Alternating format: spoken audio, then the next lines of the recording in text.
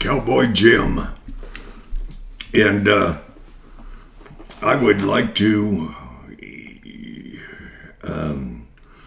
thank you for allowing me to be in front of you. I have often thought that this is the gate to the sheepfold where Paul was asked,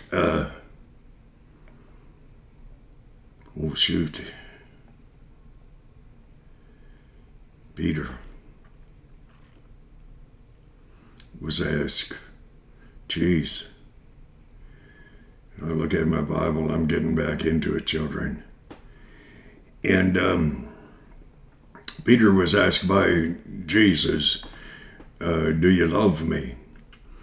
And Peter, he was pretty forthright, that man, that fisherman. And he said, yes. And Jesus asked him 3 times, and there was a reason for that. And Peter kind of got upset at the end of it. And he said, you know me, and you know I love you. And God knows me, and he knows my frailty. And again, I look at my scripture, my Bible, and I realize,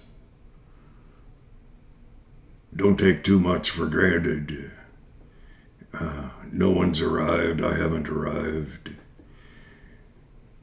And I have purposed in my heart to start a new beginning. And that is to try to delineate, to tell you a few stories. I'm going to throw in a few horseback stories. I'll probably start with this one right away. A friend of mine, same friend of mine who was taking care of my youngest son when my youngest son wandered because my friend was preoccupied with a bunch of kids, taking them down to the end of Hidden Lake, which is a beautiful lake southwest of Sundre out on the Yahweh Ranch. And my friend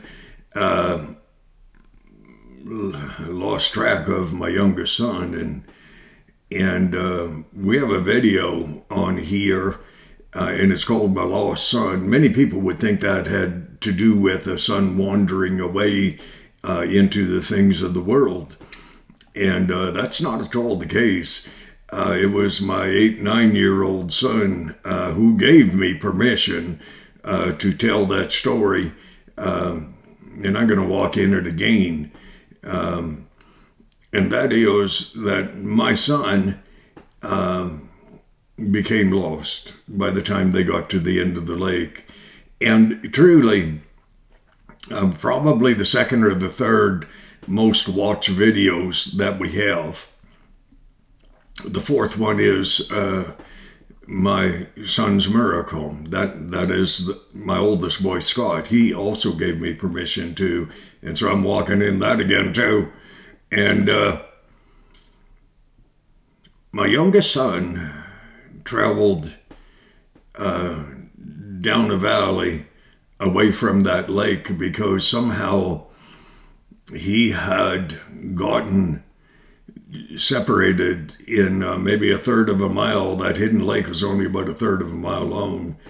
And he had gotten separated somehow because there are many game trails there, and the game trails are not made by just Bambi and her mom, but rather are made by mountain lions and grizzlies and black bear, and things that are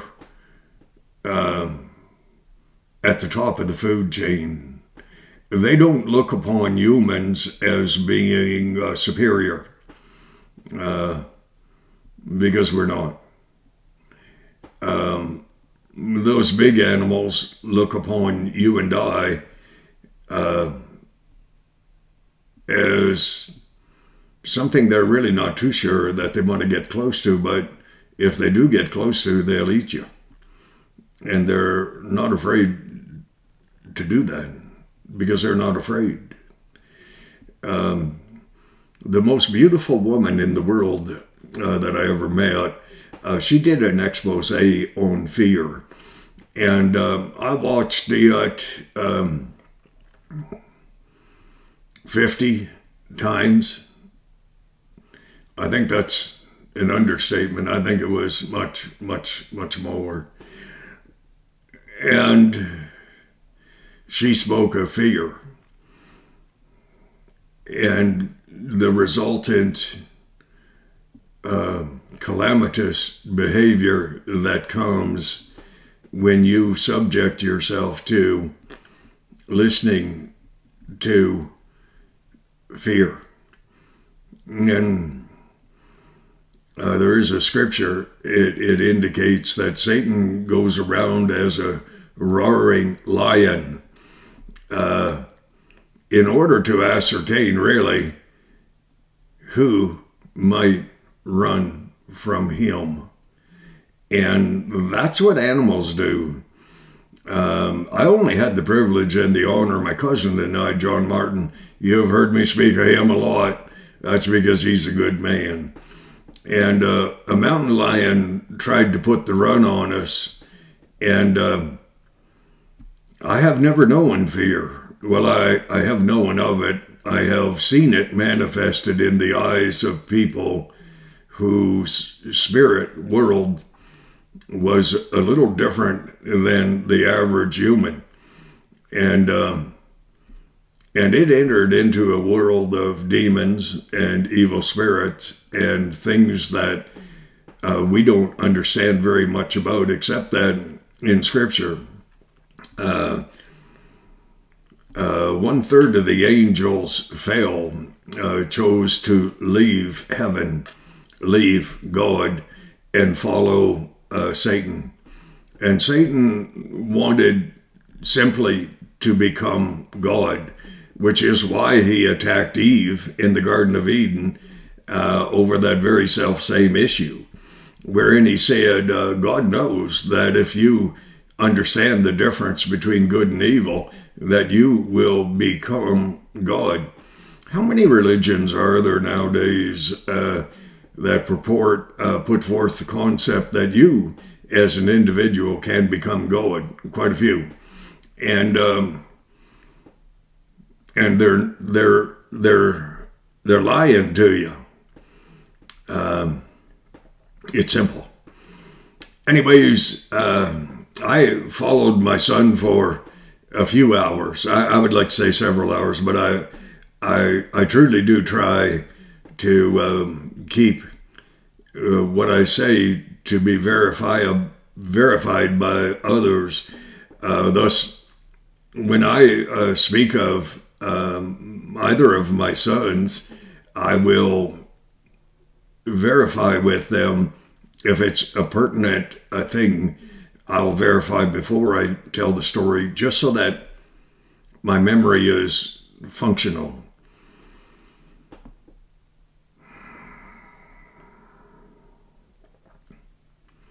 Satan chooses many ways to use his fallen angels who minister in certain and very specific areas, one of which is fear. Fear is a terrible, debilitating thing.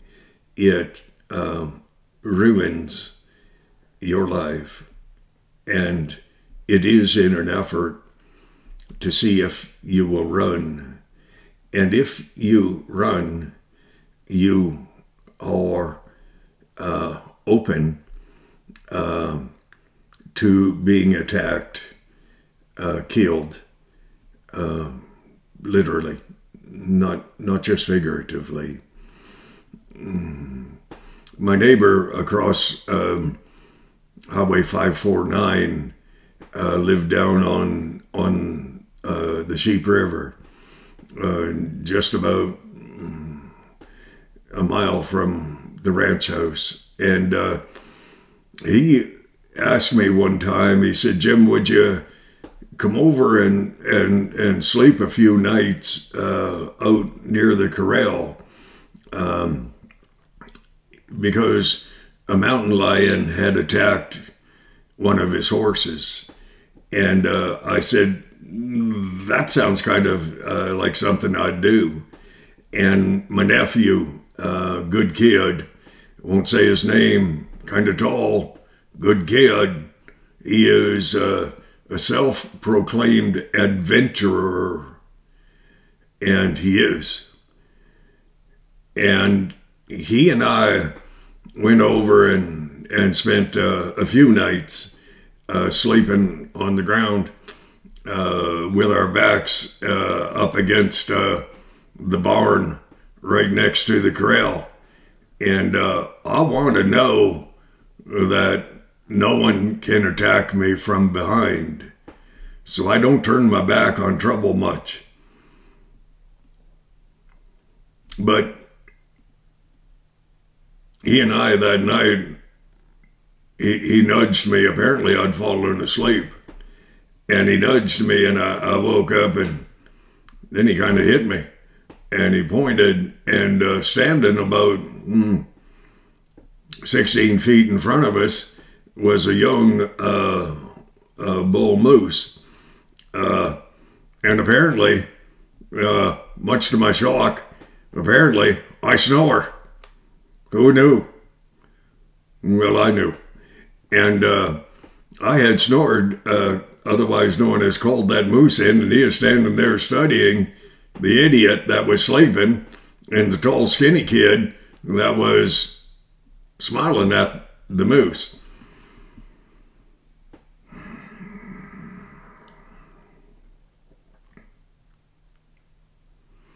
If Satan's picking on you,